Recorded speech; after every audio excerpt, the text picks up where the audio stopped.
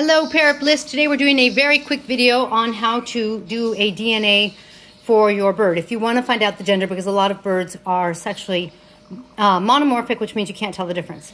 You can literally, while someone's holding your bird, I like to use tweezers because then I can grab just one. You just gently pull 4 to 6 little feathers. You can pull them from other places, like or their chest, and you just literally would take one and pull. Now, I've already done that to Milo, so I'm not going to torture her like that again. But I shouldn't say that. I understand that pulling the feathers is not a big deal.